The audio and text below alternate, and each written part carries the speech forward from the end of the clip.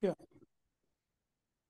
So I am fortunate to bring you John Scrivano, physician's assistant and expert in obesity medicine for over 25 years.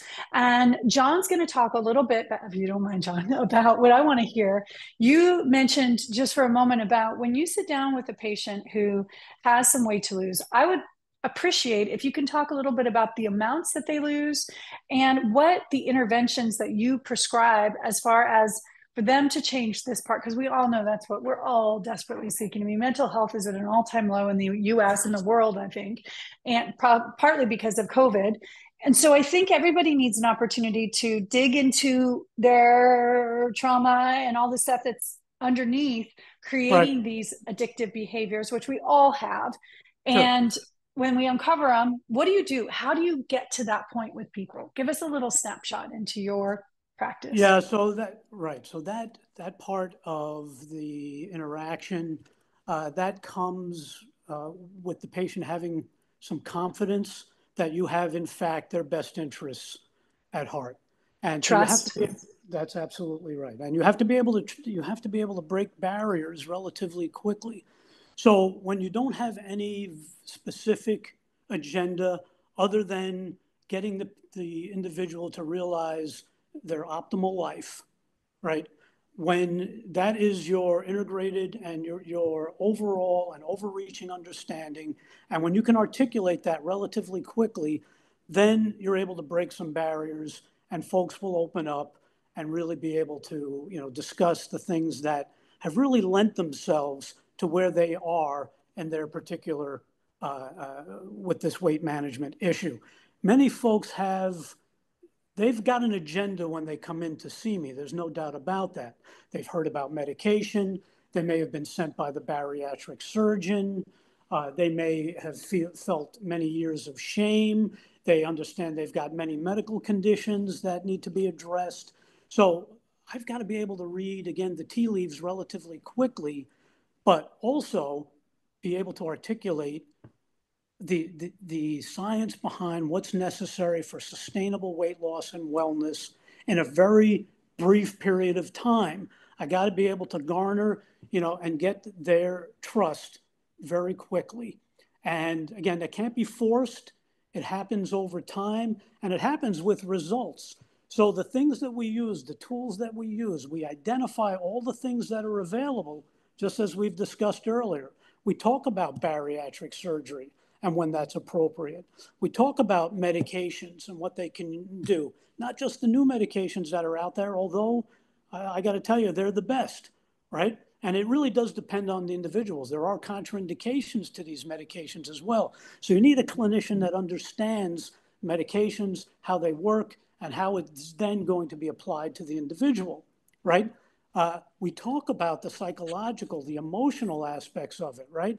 We talk about the familial. We talk about the heredity. We talk about all of the things that really contribute to the problem. We address to the best extent we can, right? The things that we can address. And then we have to work around the realities. We can't do anything about genetics, right? So But I have a question. I'm sorry to yes, interrupt. go. But what percentage of these people, when you're interviewing them and asking questions, get emotional? Many. Yeah. And you know what? We've had, and it almost brings you to tears. I mean, there's no doubt about it that some folks are hurting and they're hurting bad. And, we know, I mean, we know the studies. We know that, 40% of the individuals that come in, they've got trauma in their lives. The ones that are struggling with lifetime, obesity. We get that. We can't, again, be all things to all people. I'm not a psychologist. I'm not a psychiatrist. The challenge for any of us, and that includes, coaches, athletic trainers, is that if you have an understanding of the complexity of the problem, you understand the limitations that many of us have from an expertise standpoint, and also not only, also from a time constraint and a resource perspective, right? You want to be all things to all people, but you realize that it's impossible. But sometimes just identifying these issues for folks is a critical part, like we had mentioned earlier. Yeah. there's no shame. And oftentimes these things, there was no fault of their own, right? That they were put in this position.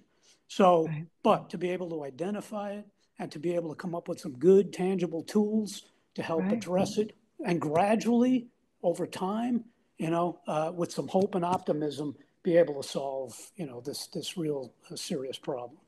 And yes, so to your point, what I've seen is that when, for example, in my life, when I stopped drinking alcohol, everything else unraveled around why I was drinking alcohol. So if somebody gets their eating under control, whether it's through bariatric surgery, the meal replacements, or the new weight loss drugs, it's time to step into healing those aspects so that when they do start going back to maybe not using the drugs, or they hit what percentage of people hit their weight loss goal? Again, depends on how much they have to lose coming in, obviously, right? Many of the folks that are on the road to bariatric surgery, because of the timeline, they don't necessarily meet those goals. They're a start and stopping, right? But we also have to understand human nature to some extent in terms of, what people are really inclined to do.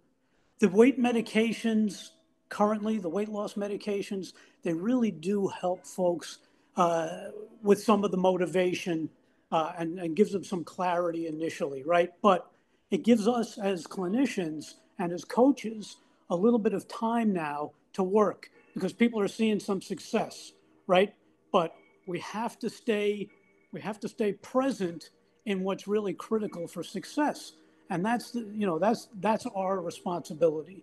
And that's how I see it. When folks come to see me, it really is, okay, how have we been doing? Where have our failures been? How can I help you to overcome that moving forward? Not everyone has the same, extensive, background in terms of trauma and so on, right? There's a lot of in between. But for those individuals, some of them need counseling, right? And we identify that as being a possibility, right? So, but again, all of these interventions, you have to be mindful of them. And as a clinician, we're in a unique position to be able to identify and access for folks many of the tools, that are necessary. And that's well, as a coach too. I mean, I agree with everything you said. I am never going to be all things to all people, and when it's a deeper psychological issue and they're ready to face it, which I think most people aren't ready, but when you are ready, that, like you said, having a deeper therapy conversation, or I get people journaling, I get them visualizing, meditating, and I think that conversation with yourself, as I've been told, the coaching mindset is where I can ask you questions, and I trust that you are healthy enough mentally that inside, if I ask you the right questions, you're going to be able to come to your own conclusions in a healthy way. But there are some cases where maybe it's not healed trauma, and they're not going to be able to come to those healthy answers. They need additional They need to be help. told what to do. They need to be medicated in a different way. And I totally honor that. And we're not trying to be, as coaches, all things to all people either. I just really like the idea of us all coming together as a tribe to say, hey, there's no shame.